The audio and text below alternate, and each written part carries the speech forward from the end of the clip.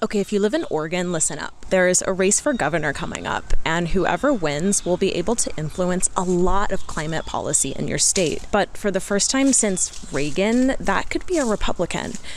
Here, take a look. So the current governor, Kate Brown, is term limited, so she can't run. But as you can see, it's a really tight race between the Republican and Democrat who are running.